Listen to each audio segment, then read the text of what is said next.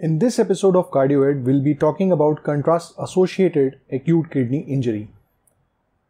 Contrast-associated acute kidney injury is defined as development of acute kidney injury following contrast media administration, in the absence of an alternative etiology. The KDIGO definition for this has been given as an increase in serum creatinine level by more than equal to 0.3 milligrams per deciliter within 48 hours after contrast media exposure, or an increase to more than equal to 50% within 7 days. Overall, the incidence of contrast-induced acute kidney injury in the general population is 0.6 to 2%. The incidence of contrast-induced acute kidney injury in patients undergoing percutaneous interventions is 3.3 to 14.5%. The prevalence is higher in the patients who are undergoing coronary angiography and PCI due to higher contrast volumes used during the procedures and the types of patients treated, as they usually have multiple comorbidities. Contrast-associated acute kidney injury is the third most common cause of hospital-acquired acute renal failure. There are multiple risk factors for contrast-induced nephropathy. These are modifiable and non-modifiable risk factors. The four most important risk factors associated with contrast-induced nephropathy include chronic kidney disease, diabetes mellitus, hemodynamic instability, contrast type and contrast volume. Risk scoring for contrast-induced nephropathy. There are multiple risk scores which are available for contrast-induced nephropathy. Mehron's risk score is the most validated score which is used for contrast-induced nephropathy. In this score, the use of IABP, congestive cardiac failure, age more than 75 years, presence of anemia, diabetes, contrast media volume, and baseline serum creatinine are used for scoring the patients to know the risk for contrast-induced nephropathy. Higher the score, higher would be the risk of contrast-induced nephropathy and higher would be the risk of dialysis. Natural history of contrast-induced nephropathy. Most cases of contrast-induced acute kidney injury are self-limiting. Serum creatinine returns to baseline levels in 1 to 2 weeks. There are short-term complications and long-term complications which can be seen in patients who undergo contrast administration. The short-term complications of contrast-induced nephropathy include prolonged hospital stay, increased cost, and increase in hospital mortality. Whereas the long-term complications include precipitation of CVT progression, significantly higher mortality at 1 year, and higher rates of MI, stent thrombosis, target lesion revascularization, and major bleeding after the procedure.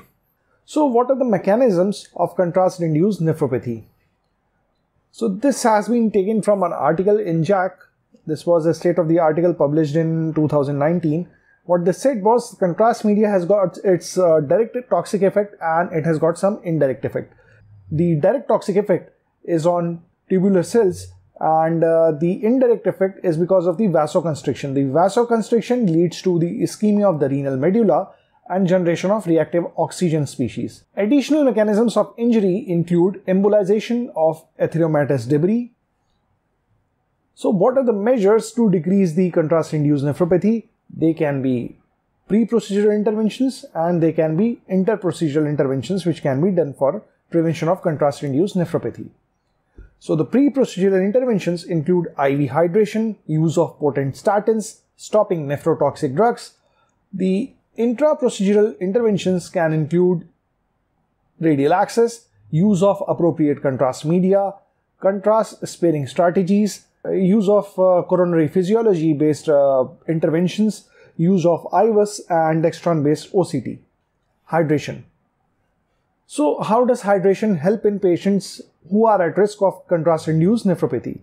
So increased GFR leads to decreased contrast concentration in the filtrate. There is decreased oxidative stress, there is decreased endogenous vasoconstrictor production, and there is decreased oxygen consumption in the medulla due to decreased need of sodium reabsorption. So for hospitalized patients, it is recommended that volume expansion should begin 6 hours before the procedure and should be continued for 6 to 24 hours post-procedure. and for outpatients, it is recommended that fluid should be initiated 3 hours before and should be continued 12 hours after the procedure. Post-procedural volume expansion is more important than pre-procedural hydration. How much volume to give? So it has been recommended that isotonic crystalloids should be given in the dose of 1 to 1.5 ml per kg per hour. PRESERVE trial came out in 2017-18 and it was published in New England Journal of Medicine, and it had shown that N-acetylcysteine is not superior to placebo and soda bicarb has got no advantage over normal saline. How does choice of vascular access affect contrast-induced nephropathy? In the AKI sub-study of the MATRIX trial, it was found that in ACS patients who underwent invasive management, radial access was associated with reduced risk of acute kidney injury compared with femoral access.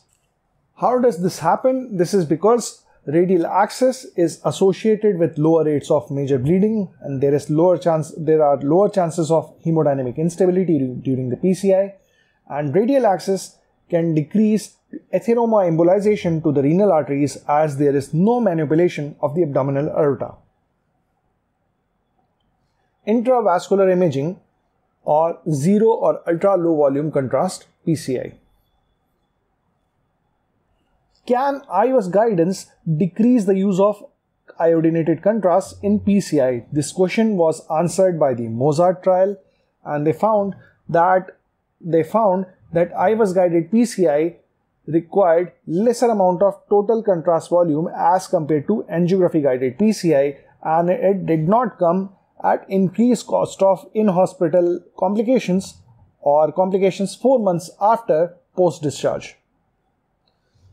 So what they recommended was the thoughtful and extensive use of IVUS as primary imaging tool to guide PCI is safe, and it markedly reduces the volume of iodine contrast compared with angiography alone guidance.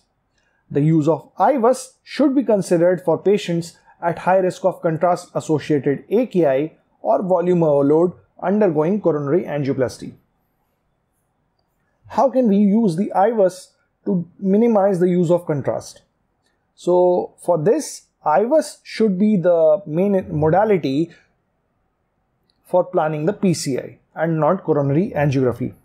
Short, non-calcified, non-severely obstructive lesion should undergo direct stenting. Otherwise, lesion preparation should be done.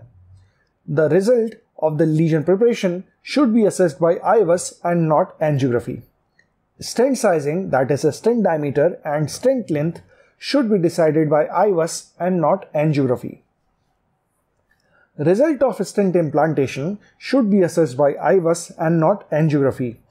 Incomplete apposition, which may require post-dilatation and need for additional stenting, as well as the size of the second stent, should be determined by the IVUS and not coronary angiography. If there is high confidence in the final results, final angio check shot should not be taken, and final results should be assessed by IVUS, and if there is high confidence of final results, final check shot should not be taken. OCT. So OCT has got the advantage of superior resolution and better definition of structures like calcium. However, it requires periodic flushing using the contrast media. The feasibility of performing OCT using an alternative agent has been studied. Low molecular weight dextran has been tried for this purpose. This was a study which was published in 2013, and there has been some data on this dextran-based low molecular weight dextran-based OCT, and studies have said that image quality and measurements from dextran-based OCT are similar to that obtained from conventional OCT. The point to be noted here is dextran, although it is not nephrotoxic, it can induce AKI if it is used in very large amounts, which is very unusual. The side effects of dextran may include anaphylactic reactions and coagulopathy. Hemodynamic support. So we already know that hemodynamic instability is one of the prime factors responsible for precipitation of acute kidney injury, which can be labeled as contrast-induced nephropathy. Impella can significantly reduce the transient hypotensive episodes that are deleterious for kidney perfusion and which can trigger AKI. So this study was published in Circulation in 2017 and it tried to answer the question, can Impella protect against acute kidney injury in patients undergoing high-risk PCI? And they found that incidence of AKI in high-risk PCI patients was lower if Impella was used. Choice of contrast media. So currently we are not using high osmolality contrast media. We are presently using low osmolality and iso-osmolality contrast media. So these are the types of contrast which are recommended by European Society of Cardiology and American College of Cardiology. What are the contrast sparing strategies which can be used in PCI? So we should use 5 French catheters with no side holes for coronary angiography. Previous angiogram, if available, should be used with on the cath lab monitors. Biplane angiography is better. The volume of contrast per injection should be limited. Ideal is around 2 ml per injection. Diluted contrast media can be used. Test injections should be avoided. Stent enhancement techniques should be encouraged, such as stent boost, clear stent. Higher acquisition rate improve image quality. Contrast elimination from the guide should be allowed. Additional guide wires for road mapping or dedicated softwares for the same purpose can be used. Extensive use of intracoronary imaging or coronary physiology can be used. Coronary sinus aspiration. So coronary sinus aspiration during coronary angiography can remove 1/3 of the additional contrast which is given. With each contrast injection, coronary sinus aspiration can be done using a 20 ml syringe with continued fluoroscopy, and this can remove more than 1/3 of the total given contrast, and it can decrease the risk of contrast-induced nephropathy in high-risk patients. Remote ischemic preconditioning. So there are small data which have suggested that this might be of some benefit. There are possible mechanisms which have been suggested. The possible mechanisms include increase in circulating bradykinins, nitric oxide and erythropoietin. The new thing which we should be knowing is DYEVERT system. DYEVERT system reduces the contrast delivered to the patient without decreasing the image quality. It minimizes the excessive reflux which is going into the aorta. It can seamlessly integrate into our manifolds, and we can have a fair idea about the total contrast volume delivered. We can have an idea about contrast volume per injection which we are delivering. Percentage contrast saved per injection can be known, and contrast level remaining until threshold max is achieved can be accurately determined using this system. The company claims that it consistently reduces contrast delivered to the patient by 40%. RenalGuard system. The RenalGuard system is basically meant to maintain a high urine flow rate more than 150 ml per hour. RenalGuard system is meant to basically maintain a very high urine flow rate which can decrease the exposure of nephrons to the contrast media. In a study which was published way back in 90s, it was found if the mean urine flow rate is more than 150 ml per hour, there are very low chances of the patient requiring dialysis. RenalGuard system allows maximization of IV hydration by matching the infused volume to patient's urine output. 1 hour before the procedure, IV isotonic saline and a dose of furosemide is administered. If a urine output of 300 ml per hour is achieved, PCI is started. Matched hydration is continued for 4 hours after PCI. We have data to suggest that this modality is safe and efficacious. The Remedial 2 trial found that RenalGuard therapy is superior to sodium bicarbonate and N-acetylcysteine in preventing contrast-associated acute kidney injury in high-risk patients. The Remedial 3 trial found that a urine flow rate guided strategy using the RenalGuard system is superior to LVEDP guided strategy based on IV hydration in reducing contrast-induced acute kidney injury. This was about the contrast-induced nephropathy, and we'll meet again in the next episode of CardioEd. Thank you.